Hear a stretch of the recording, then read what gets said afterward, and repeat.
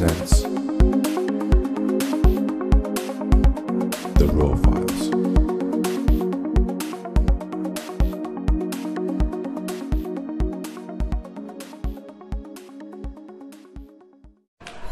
Hello folks, welcome to Ashford Daly, The Raw Files again, and this is the really big interview. We're here on the Grand Workshop and with our host, the fabulous Yervant and Anie. So it's been an absolutely amazing week, this has.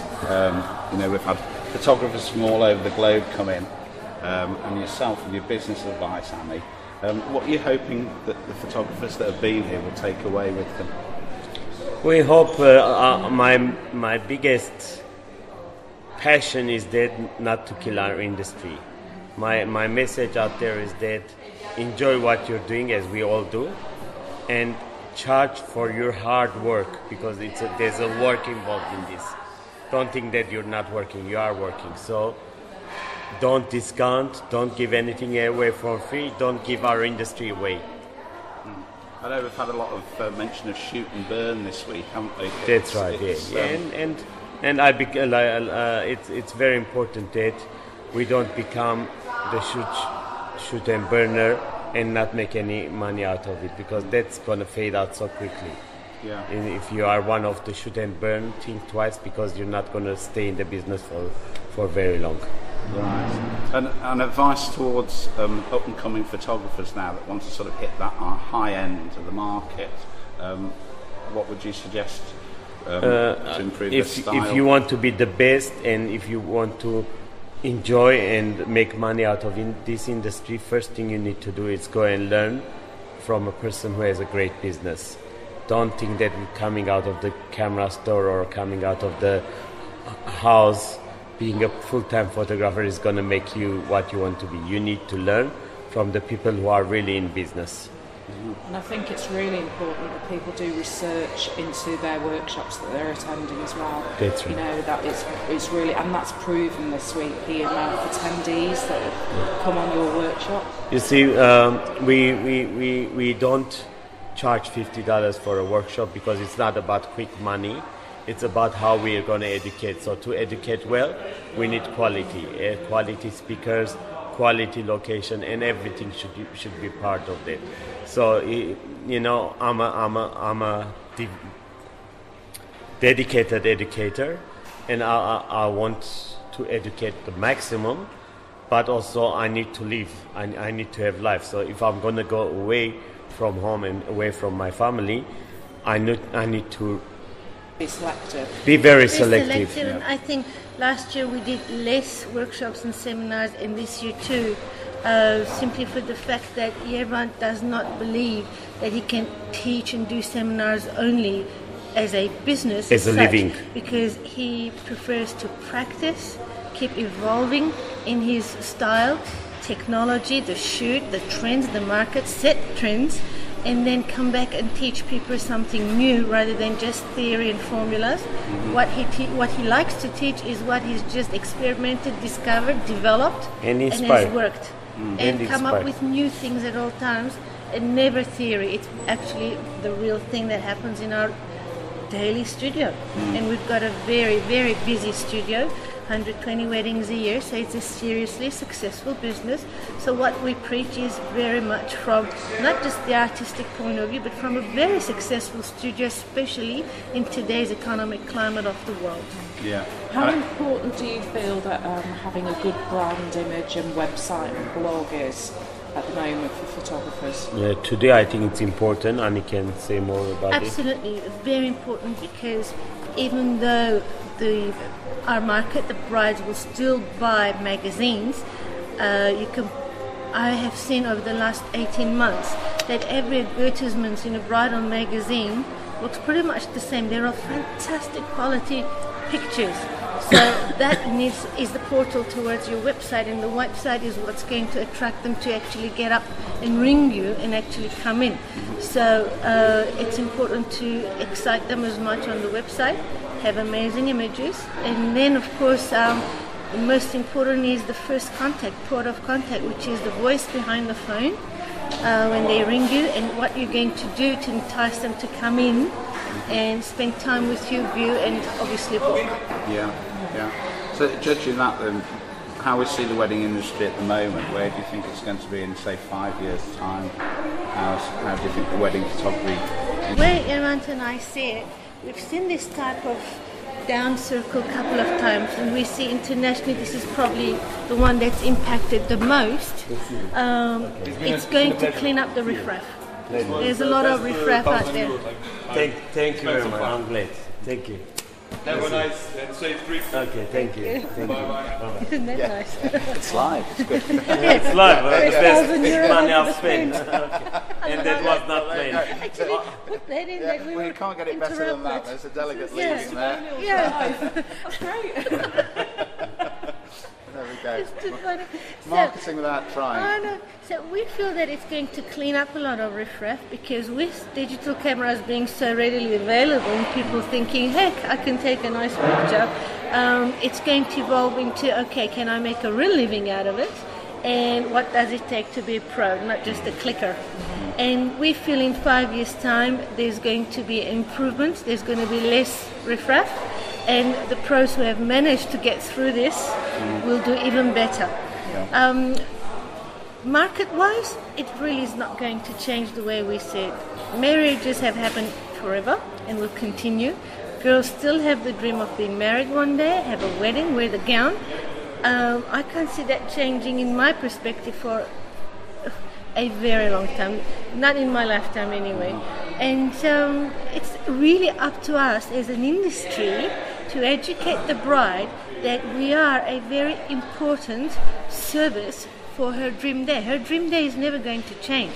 We have to educate that very client that we are very important on that day, as much as she thinks immediately flowers, white gown, shoes, reception, church. She should immediately think a professional photographer, not a clicker. Yes. Yeah. I think it's really important that's actually that people do recognise the investment and the creativity of the photographers Yes. as well. And that's where I also think the new development, which Yervant has been quite instrumental in, is changing traditional style of photography into fine art in the wedding family of photographers, is going to make an impact, because today the girls are highly influenced by media, a lot of reality shows, there's model shows, etc. And today young girls want to be rock stars, full stop. The clothing shops tell them so, the TV tells them so, and on their wedding dates, their only day where they can actually be the star, well, we should treat them as one and make pictures to look like what they imagine in those fashion magazines and the books and the TVs and the websites. It is a rock star generation. So if we lag behind and say, oh no, we do traditional photos, I don't think these young girls are going to want to book us. So we have to give them what they want. And that includes proper finishing as well, doesn't Absolutely. it? She wants to be a model. She wants to be a rock star on her wedding day. Well, yes, it's a marriage, but how solemn has that marriage vow remained nowadays? A lot has changed. I believe that the young ones are going into marriage for their reasons, obviously, their love and commitment, but their bigger focus is the wedding day and what a show they're going to put on, the theme, the look. And do you think a priest or a florist is going to deliver as much result for them as a photographer? I think our role actually has a lot of potential to satisfy their need of being rock star. Make them, treat them, and then show them the product. And really, we better wake up and think alike, not just capture a beautiful moment or a tear in the eye. These girls want to be rock stars. So as we're talking about the overall look then, Yervant, obviously then Photoshop and Photoshop Actions is a very important tool for modern photographers to... Yeah, it could be with other, let's not only give Photoshop the title, but it should be finished somehow, somewhere.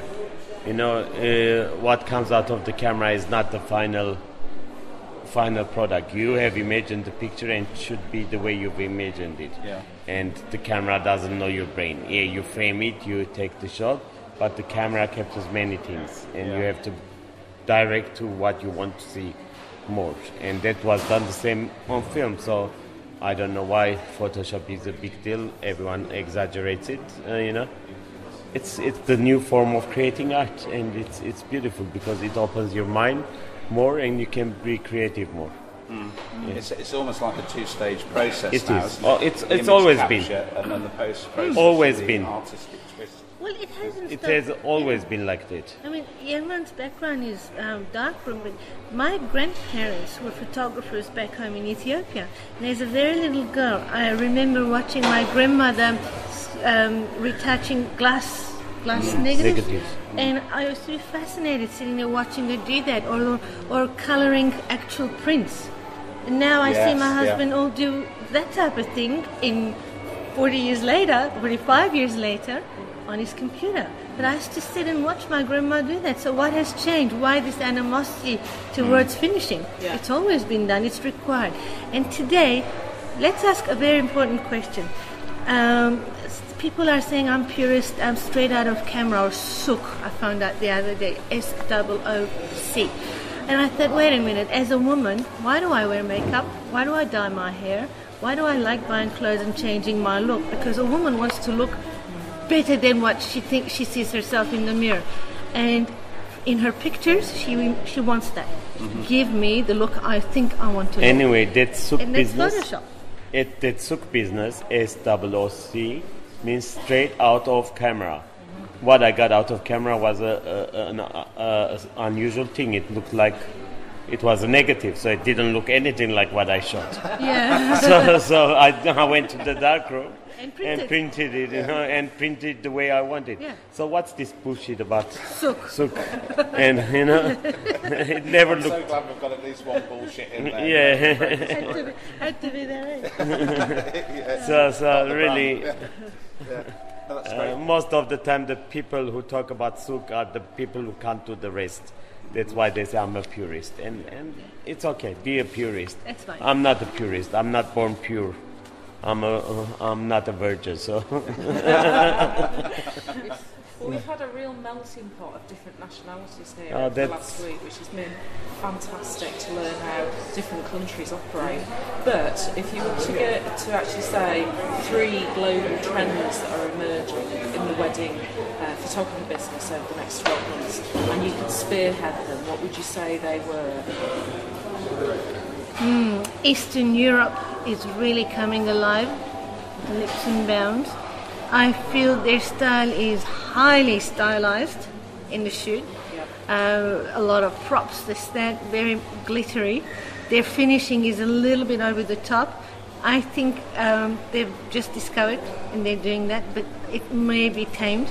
But besides that, we're seeing that these non-English speaking countries have got some amazing talent behind cameras that we have not yet discovered. Yeah. Amazing artists.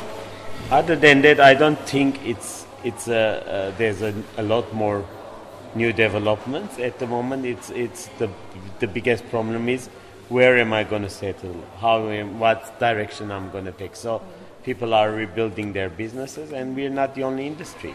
And one dilemma that I've heard, especially over the last 5 days during this international workshop, is pricing point.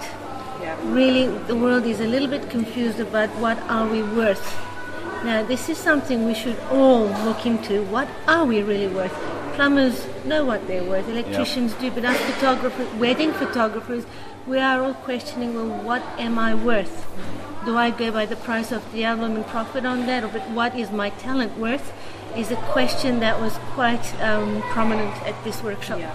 And actually through the discussions with everybody outside of the workshop, that was very prominent as well, actually. Yeah. It's not what price, what am I worth? Yeah.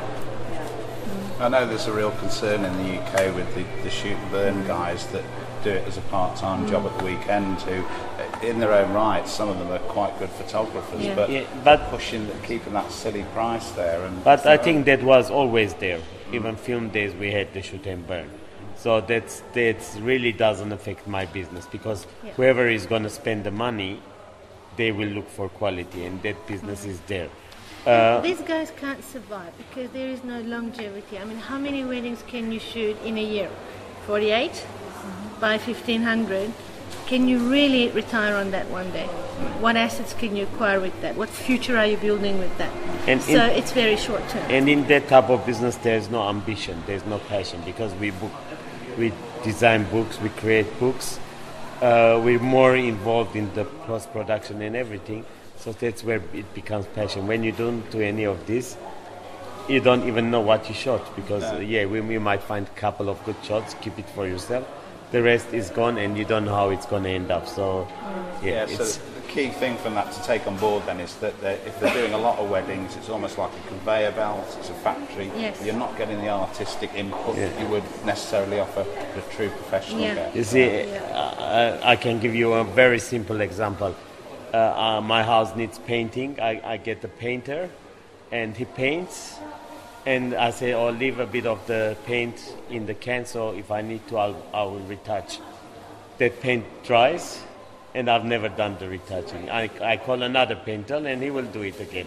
So these files that are going to go away from you are not going to do anything to you. You know? Useless for you. It's very useless. Do you think it's a good idea for a professional photographer now to join a good association? Definitely. We're members of the MPA and there's the WPPI. Absolutely. It's very important, and once we have the right membership, the associations, then it will help us have an image and where we will belong. You know, I see also the future of our industry is going more into the service than the product. Product will be similar with everyone, but the service charge will be different from one photographer to the other. And that's what will separate us from the rest. If we make the albums cheaper, the bride is going to look out there and say, his price is cheap. It's quite reasonable, so why should I bother buying and putting it together myself? What they're going to say is, okay, now we need to decide which photographer we want, because the album is the same price, the picture is the same price. Now we're going to decide who we like. We like George, he's $50. And the other one is going to say, I like Tom, he's $2,000. So they're going to compare the two, not because how much they charge, because whose job they like better. Mm-hmm. If they like Tom, they're going to pay the $2,000 and get him. And then the rest is going to be similar price with everyone. So we need to become a service provider and not product seller. Mm-hmm. And at the moment, all our prices are based on product. Album paid $200, album cover so much. So it needs to be about the service, not about the product. About the talent, the expertise, the service. We've recently changed our pricing mechanisms, and we charge on coverage, and then it's additional product options then are added to that, because we have put a value on our creatives. Exactly. Exactly. I think more people need to do that. Yeah, absolutely. And those are the people who are going to survive, who provide the service. Yeah. In terms of direct marketing, is there any tips that you can give people, just 3 quick tips in terms of direct marketing that they need to be doing? I wish I could, Mary, but we don't do any direct marketing for a couple of reasons. A, I haven't had the time to sit and implement it, and then secondly, at this moment in our life, this is pretty funny way to put it, but we cannot afford to have more business. We just don't have the stuff to handle it, and we refuse to just hire people for the sake of generating income and doing the shoot. Yervant is adamant then whatever product comes out of our studio has the Yervant seal on it, the signature style and the high quality. For that he trains people, and at the moment there is no time for Yervant to train so that we can expand. So no, we haven't dived into that yet. I don't know when I will, but the truth is I'm not qualified to answer it because we just don't do it. But the main thing is just get quality and style and images that people instantly recognise yours, and that's really the key. Is getting exactly under people's noses so they can say, I love that, I want this. Yeah. Not how much is it, it's just I want it. I want it, yes. Brilliant. Yeah. And finally, is what are the plans for Yervant International over the next 12 months? Are you going to be doing new training courses and workshops? I think there will be some, but we still haven't decided. Venice is always there. Venice is a staple. A Every staple. October, we dedicate 2 weeks to separate groups in Venice. It's Yervant's home, away from home, and no matter where we go around the world, it seems to be the most perfect canvas for the artistic soul. You can paint there, you can write poems there, listen to music, write music, take pictures. It's just so readily available and so inspirational. We can't get away from Venice. It's a very popular spot for photographers, and we will continue doing Venice every October, the first weeks of October, for as long as we can. This is the first time we've done the international big group. It was a very good learning experience for us. I certainly want to repeat it. I think every 2 years we will pick a nice destination. Again, some talented, respectable photographers who will educate, give their time and educate, and invite people internationally to benefit from it. I think it proved that it was needed, that no matter what country you come from, what language or accent of the language, we're all speaking wedding photography.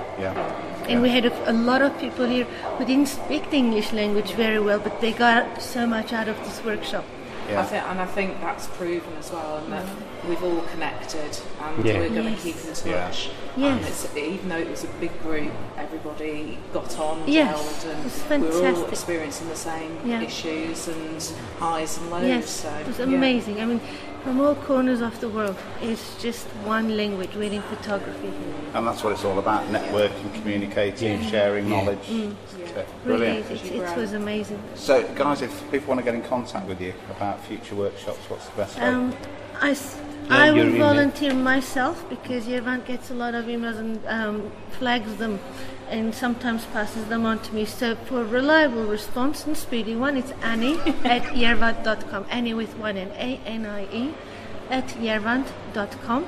We also have a Facebook page which is open to public. It's Yervant and Anie Workshop Family. Which I can't be a member because I have too many friends. So people can just join in. It's become a mini forum to exchange pictures, ideas. So that's a good one to join and be part of. And I can personally recommend that. It's a really good group to be a member of, because and it's everybody, growing. no matter which country you're from, you actually have the same issues and same Yes. needs and wants and questions. So join up. Yep. Okay, well, thank you, guys. Thank that was you. Yervant Zanazanian, and we're coming you from the beautiful island of Corfu. It's been a fabulous week. And Thank I you, know we're going to guys. see you very I think we enjoyed soon. it. You've been very kind. Thank you. Thank you. guys. Bye.